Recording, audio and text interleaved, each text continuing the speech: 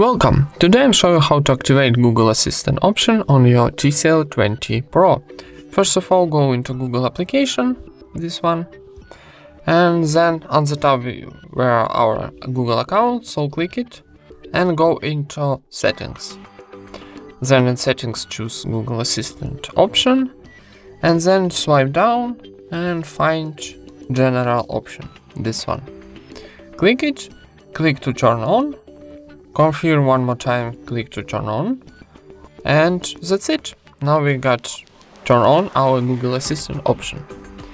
Thank you for watching, leave thumbs ups and subscribe to our channel.